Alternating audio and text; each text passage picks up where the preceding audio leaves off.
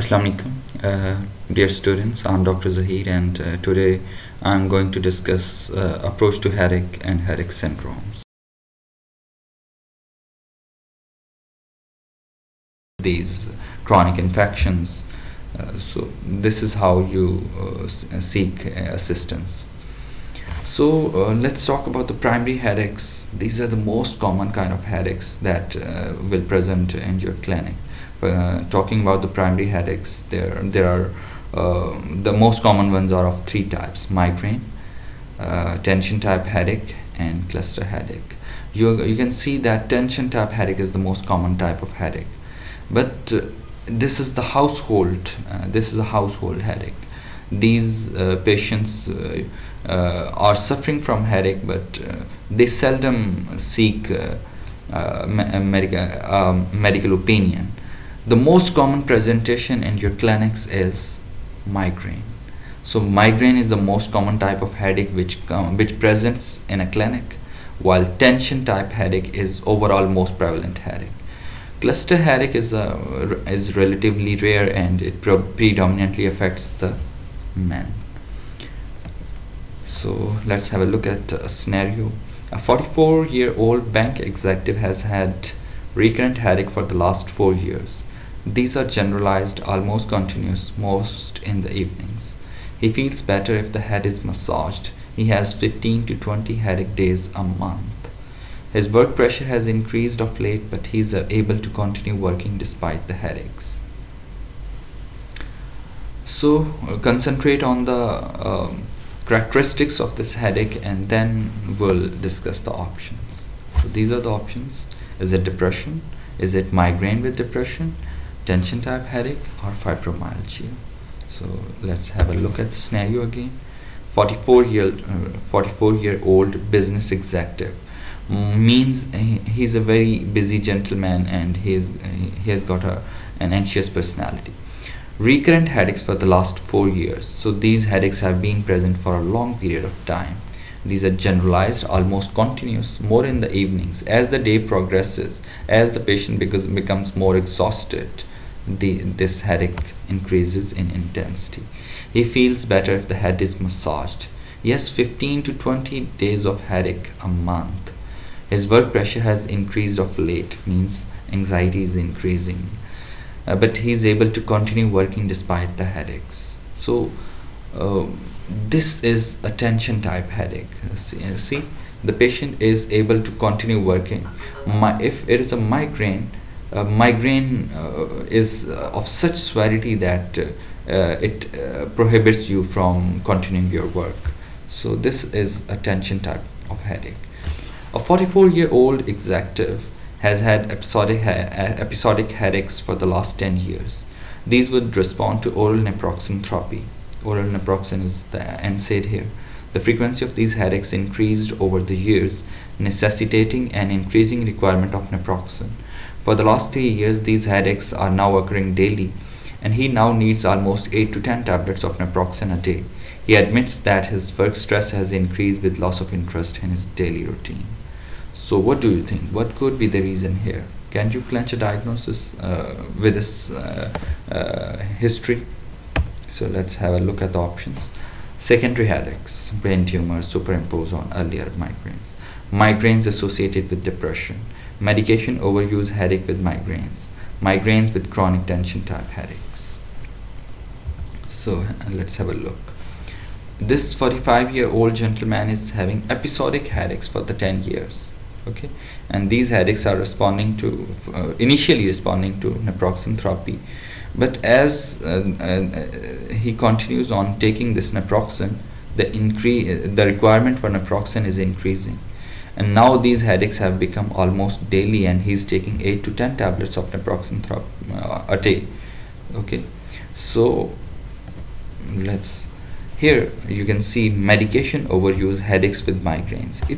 It so happens with these patients that they are having one or the other kind of headache. For example, someone is having a tension type headache, or someone is having a migraine, and they are taking these painkillers, and ultimately they become dependent on these painkillers to such an extent that they have to increase the amount of these painkillers, And there comes a time when this medication overuse starts another kind of headache, and this headache is called medication overuse headaches, and this responds only to stopping the medication overuse in these patients. So you have to keep this in mind whenever someone is taking painkillers above a threshold. You have to look for this cause as well. So tension type headache is the most common type of headache in our population, but these people seldom presents in OPD clinics for evaluation. So this is experienced by the majority of the population. Emotions, anxiety, and depression are common denominators. Clinical feature is it's a dull, boring headache. It comes like a band, and it is usually bilateral, and it has got a tightening quality, and it remains constant and generalized. So it starts from the occipital region and comes forward, and the pain remains unabated for months, but the patient doesn't stop working. He or she continues to do the daily job, and there's no vomiting or photophobia associated with this. Activities remains relatively undisturbed, becomes more troublesome as the days goes on. So the headache is more worse in the evening, like we have discussed in our scenario, and tenderness may be present over the skulls. Analgesics has little effect. So the diagnostic criteria, please go through this criteria. At least 10 episodes of headache fulfilling criteria B through D. Headache lasting from 30 minutes to 7 days. At least 2 of the following 4 characteristics should be present: bilateral location, pressing or tightening quality, mild or moderate intensity, not aggravated by routine physical activities such as walking or climbing stairs. And both of following should be present. There should be no nausea or vomiting, and there should be no more than one of photophobia or phonophobia. And this headache should not be explained by any other cause. For example, migraine. Some of the characteristics are fitting migraine, and migraine is better explaining the presence of headache. Then it will compromise this diagnostic criteria for tension. So there should be no other better counted cause for this headache. Then we'll diagnose this as tension type headache. So how we'll manage? Carefully assess the patient. Discussion of likely precipitants like a reduction of anxiety and depression and work-related stress. Reassure the patient that this is nothing dangerous, and analgesic use should be discouraged. Advise the patient to do some relaxation exercises, stress reducing exercises, and low dose amitriptyline is very helpful. Well, all anti-migraines medications are effective to some extent, but amitriptyline is preferable. Let's have a look at the scenario. A 35-year-old housewife has recurrent headaches for the last 8 years. These start with flashes of bright light noted in the right visual field, followed by severe throbbing right-sided headaches lasting 5 to 6 hours. Well, this is pretty much obvious. Young female, she's having recurrent headaches, and there are these flashes of bright light. I think most of you have experienced 1 or 2 episodes of such kind of headache in your life, and this bright light noted in the right visual field, followed by severe throbbing right-sided unilateral headache lasting 5 to 6 hours. So I think that diagnosis is pretty much obvious. This is a migraine with aura. This bright light in the right visual field, this is the aura. And the diagnostic criteria for migraine is without aura. At least 5 attacks of migraine should have occurred, and these attacks should last from 4 to 72 hours if we don't give any medication. But if we give medication, the attack of the migraine can be abated earlier. And there should be at least 2 of the following features. Either it should be unilateral, pulsating, moderate to severe, Moderate to severe means that patient should be stopping the activity and aggravated by or causing avoidance of routine physical activity. During headache, one of the following should be present. Nausea or vomiting should have been present, and photophobia, that is avoidance of the light or noise. The patient cannot take the noise. Migraine with aura. At least 2 attacks of the aura should have occurred, and one of the following fully reversible aura symptoms should be present. It can be visual, like we have discussed in our scenario. It could be sensory, it could be speech related. There can be a motor aura, there could be a brainstem aura, brainstem features उसमें आ जाते हैं, and it could be retinal.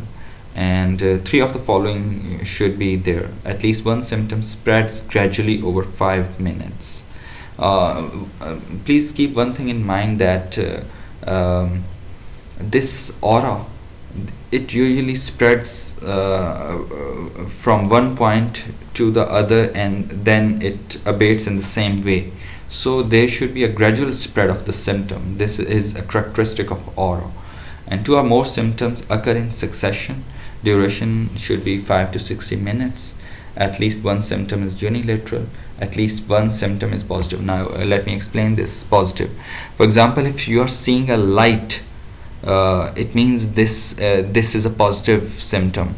And if you cannot see anything, your vision goes blank. There's a black curtain in front of you. This is a negative symptom. So at least one of these symptoms should be positive, and headache should occur during or within 60 minutes. So what is a visual aura? These are unformed flashes of light. There could be scintillating scotomas. आपके आंखों के सामने lights चमकनी शुरू हो जाती हैं, जैसे ऐसे लाइट्स ब्लिंक करती हैं. डेजलिंग zigzag लाइंस, विजन का क्लाउडी हो जाना. आप पूछते हैं पेशेंट से, आपकी नज़र धुंधला तो नहीं जाती? तो मरीज़ कहता है हाँ मेरी नज़र धुंधला जाती है, जब मुझे सर दर्द होता है मेरी आंखें धुंधला जाती हैं.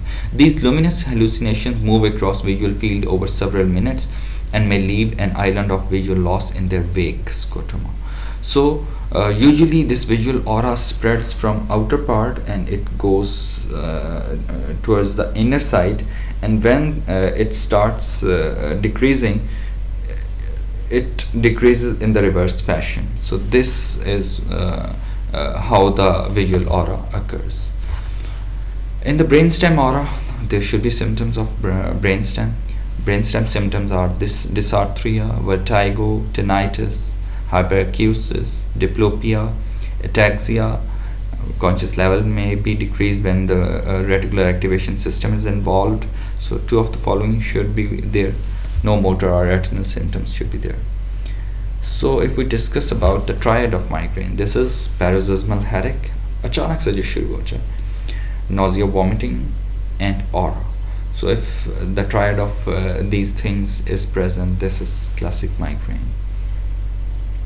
एक माइग्रेन होता है जिसे हम हेमिप्लेजिक माइग्रेन बोलते हैं. हेमिप्लेजिक माइग्रेन में क्या होता है? एक साइड वीक हो जाती है. There is fully but this motor weakness is reversible. It is theorized that most probably it occurs because of the vasoconstriction of the cerebral vessels, cortical vessels. और जब वो vasoconstriction ख़त्म होती है तो motor weakness भी ख़त्म हो जाती है. There could be visual, sensory or speech symptoms as well. Retinal migraine, जिसमें vision चली जाए. Fully reversible monocular visual loss. There could be positive symptoms, जिस तरह मैंने बताया कि लाइट का चमकना जो है ये पॉजिटिव सिम्टम है. अगर लाइट कुछ नज़र ना आए तो ये नेगेटिव सिम्टम है. 2 out of following should be present. It should spread over 5 minutes. It should last 5 to 60 minutes, and headache should start within 60 minutes of these retinal symptoms. So that is called retinal migraine. There can be an ophthalmoplegic migraine. 3rd nerve या 6th nerve involve हो जाएगी, मरीज को दो नज़र आना, तो उसको हम. But these aura, remember, these aura symptoms are always reversible. अगर किसी मरीज़ का इलाज ना किया जाए तो क्या होता है? ये जो माइग्रेन होता है ये ज़्यादा होता जाता है। पहले ये हफ्ते में 1 दिन, महीने में 1 दिन हो रहा है, फिर ये महीने में 2 दिन स्टार्ट हो जाएगा, अभी भी इलाज नहीं हुआ तो ये हफ्ते पे चला जाएगा। जब माइग्रेन के अटैक महीने में 15 दिन तक आना शुरू हो जाए और ये कैफियत 3 महीने तक मौजूद रहे, इसको क्रॉनिक माइग्रेन कहते हैं। Headache occurring on 15 days per month for over 3 months with at least 8 days per month has features of migraine is called chronic migraine. So these are the theories how the migraine occurs. The most widely accepted theory is cortical spreading depression. A wave of depolarization followed by hyperpolarization spreads over the cortex from occipital pole to forward. Initial phase of hyperemia followed by oligemia. इसका क्या मतलब है? हाइपरेमिया, पहले vessels dilate करेंगी, वो जब dilate करती हैं उसकी वजह से एक throbbing kind of headache produce होता है, और जब वो हेडेक ख़त्म होने लगता है तो वेसल्स कंस्ट्रिक्ट करती हैं, दैट इज़ द ओलिगेमिक फेज, जिसमें ब्लड फ्लो कम हो जाता है। So initial phase of हाइपरेमिया followed by ओलिगेमिया। और ये जो कॉर्टिकल स्प्रेडिंग डिप्रेशन है, इट आल्सो एक्सप्लेन्स कि जिस तरह हमारा विजुअल ऑरा है वो एक साइड से शुरू होता है और अंदर की तरफ आता है, और फिर जब उसके सिम्टम्स ख़त्म होते हैं तो वो अंदर से बाहर की तरफ जाता है, और इसका हमेशा यही पैटर्न होगा ऑरा का। तो this phenomena is also explained by cortical spreading depression. So when there is activation of the brain, it produces a positive aura symptom, and when this brain is deactivated, it produces a negative symptom. There is another theory which is called central trigeminal system. Meningeal vessels are distended, it produces the throbbing kind of headache, and there is activation of the central trigeminal symptom. It produces this pain, especially this pain around the eyes, as explained by this theory, and it releases the neuropeptides like substance P, nitric oxide, CRGP, and it is theorized that these substances called a neurogenic inflammation kind of state which produces the headache. So this is a very important slide in the treatment of migraine. You should always identify the triggers for migraine. This could be hormonal changes. तो कई ख़वातीन females होती हैं जिनको menstrual cycle के दौरान के अंदर menstrual migraine होता है. So hormonal changes explains that. है trauma, lack of exercise, sleep changes, अगर किसी को नींद नहीं आ रही या वो 10 बजे सो जाता है और आज वो 3 बजे सो रहा है, उसने जगराता कर लिया, तो उसको माइग्रेन का हेडेक शुरू होने का चांस है. सम drugs precipitates this, stress precipitates this. So and these flickering kind of lights, for example someone is driving a car और उसकी आंखों में सूरज पड़ रहा है, तो आंखों में उस ये सूरज पड़ने की वजह से भी उसको माइग्रेन की. सो हम ऐसे पेशेंट्स को एडवाइस करते हैं कि वो जब गाड़ी चलाएं या सूरज धूप में बाहर निकलें तो वो सन ग्लासेस लगा लें. इसके अलावा सर्टन फूड्स जैसे चीज़ है, पिज़्ज़ा, बर्गर, शर्मा, चीज़ से बनी हुई कोई भी चीज़ अगर मरीज़ खाएगा उसको माइग्रेन का अटैक आ सकता है. इस तरह स्मोक्ड फूड्स हैं, उनके अंदर नाइट्राइट्स आ जाते हैं, तो उससे भी करना चाहिए. चॉकलेट है, कॉफ़ी है, ये कैफ़ीन का सोर्स हैं, तो चॉकलेट, कॉफ़ी, चाय, इनसे भी आपने मरीज़ को कहना है कि वो इनसे भी परहेज़ कर लें. तो जब तक आप उसको लाइफस्टाइल चेंजेस एडवाइस नहीं करेंगे, माइग्रेन के ट्रिगर्स को आप एड्रेस नहीं करेंगे, alone the treatment is not effective. So you have to enhance, you have to encourage the avoidance behavior of patient towards these migraine triggers. This is called migraine which is called acephalic migraine. उसमें क्या होता है कि patient को सिर्फ और सिर्फ aura आता है और ऑरा के साथ कोई हेडेक नहीं होता, तो इसको हम एसेफलिक माइग्रेन बोलते हैं. एक माइग्रेन इक्विवेलेंट है कि एक माइग्रेन के फोकल सिम्टम्स तो आ गए लेकिन हेडेक नहीं हुआ. This is called migraine equivalent. And if The symptoms of aura do not resolve, and there is a permanent neurological deficits because of these aura. It's called the complicated migraine, but these are rare entities. So this is how this is a picture drawn by an actual migraine patient, that whenever migraine occurs and there is a visual aura, so he sees the world like this. So you can see the fortification spectra, you can see the haziness of the visual fields. So this is how the migraine patient sees the world during a visual aura. So the management includes identification and avoidance of precipitants. We have discussed the precipitants. The patient should use analgesia. First of all, the simple analgesia should be used like aspirin and paracetamol. And if this doesn't respond, the more potent NSAIDs can be used, like naproxen is very good in controlling headache. There is always a gastroparesis during an attack of migraine, and oral medications are not well tolerated. So metoclopramide can be used. It increases the gastric motility. It addresses the issue of vomiting as well, and medications are absorbed much more efficiently. During an acute attack, sumatriptan or zolmitriptan can be used. These are the 5-hydroxytryptamine agonists, and these can abate an acute attack of migraine. These are called the abortive therapies. So if someone is having more severe attacks, quality of life is disturbed, or the patient cannot tolerate the headache, we have to use some kind of prophylaxis. Among the prophylaxis, propranolol can be used, tricyclic antidepressants are there, sodium valproate, topiramate, calcium channel blockers like verapamil can be used. So prophylaxis is always indicated for someone who is not taking the migraine well.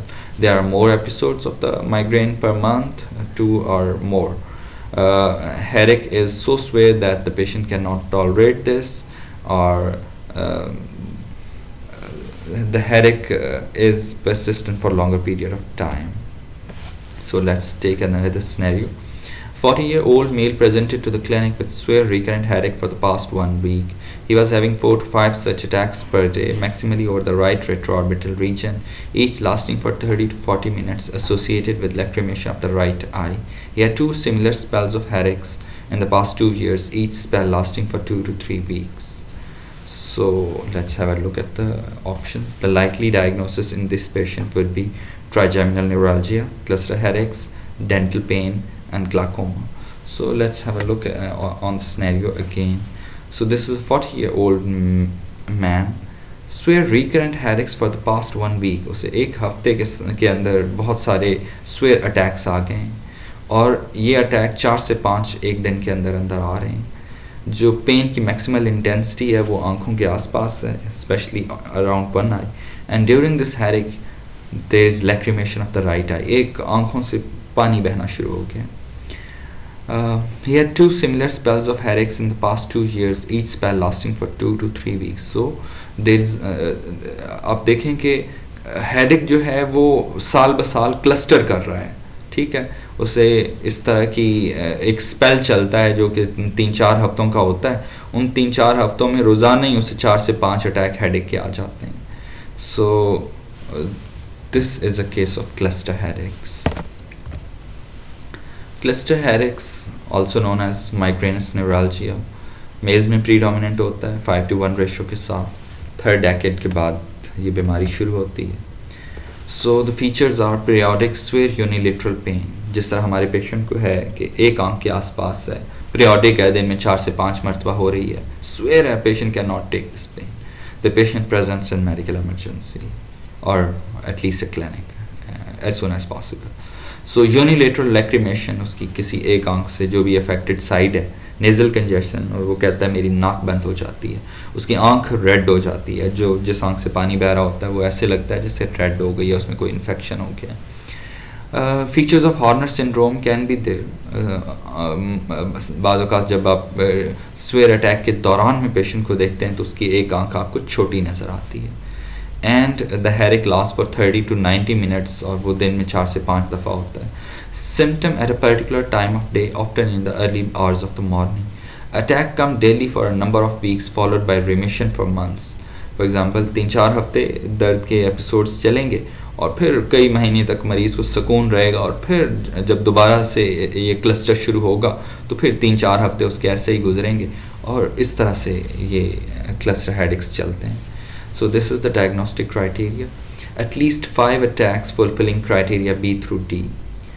Severe or very severe unilateral orbital, supraorbital and or temporal pain lasting 15 to 180 minutes when untreated. Either or both of the following should be present. At least one of the following symptoms are sign ipsilateral to the headache. Conjunctival injection, मैंने जैसे बताया कि उसका conjunctival लाल हो जाता है और उसकी आंख से पानी बहना शुरू हो जाता है, नाक बंद होता है, नाक से भी पानी बहता है, nasal congestion and or rhinorrhea. Eyelid can look edematous and there can be forehead and facial sweating. ये क्यों होती है? Because it's a kind of trigeminal cephalgia. ठीक है, उसकी वजह से ट्राइजेमिनल नर्व के जब फाइबर्स एक्टिवेट होते हैं तो आपको स्वेटिंग फील होती है. और हॉर्नर सिंड्रोम के फीचर जैसे मैंने बताया कि टोसिस भी नज़र आ सकता है, एनाप्थेलमोस भी नज़र आता है, the pupil can be constricted, a sense of restlessness or agitation. So either or both of the following से मुराद ये है कि ये दोनों क्राइटेरिया मौजूद होना चाहिए. Attacks have a frequency between 1 every other day and 8 per day, and this headache should not be better accounted for by any other headache.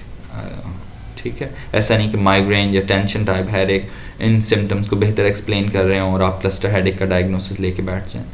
So these criteria should be present and there should be no other possible cause. ऐसा ना हो कोई secondary cause को आप ये diagnosis बनाते हुए miss ना कर जाएं.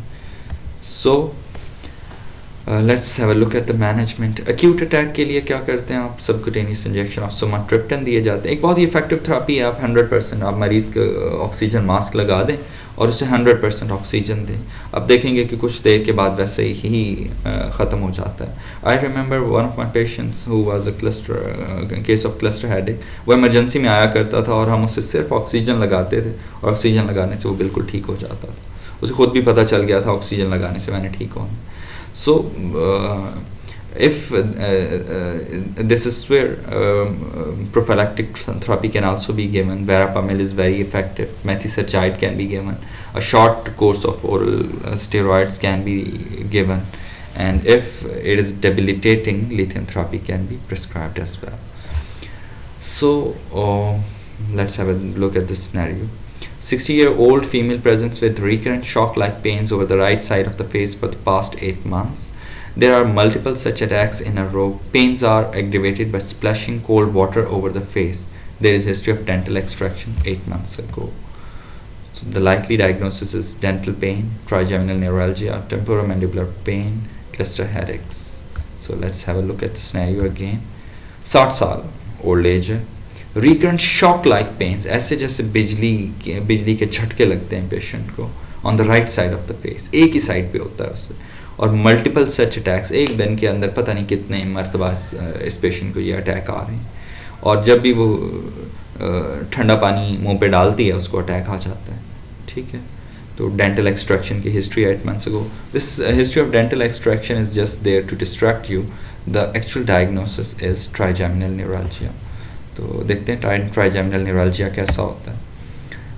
So this is characterised bye लैंसिनेटिंग pen, ऐसे जैसे shock like pen in the second and third division of the trigeminal nerve territory, usually in patients over the age of 50. So age is very important, like in our scenario. The pain is severe and very brief and repetitive, and believe you me, this is also called the suicide disease. कि इससे मरीज़ इतना तंग हो जाता है कि उसका दिल करता है मैं सुसाइड कर लूँ. और कई ऐसी केस रिपोर्ट्स भी हैं जिनमें इन मरीज़ों ने सुसाइड किया है. तो never take this as a lighter disease. Patient flinches as if with a motor tic, precipitated by touching trigger zones within the trigeminal territory. जैसे ही आप maxillary या mandibular division के अंदर टच करेंगे, शेव करेंगे, ऐसे कोई चीज़ खाने लगेंगे तो पेशेंट को अचानक से बहुत शदीद दर्द शुरू होती है. Physical science are usually absent. आपको कोई सेंसरी इम्पेयरमेंट या कोई मोटर वीकनेस नहीं मिलती ट्राइजेमिनल नर्व की. So this is why the physical science are usually absent. Similar symptoms में आकर मल्टीपल स्क्लेरोसिस.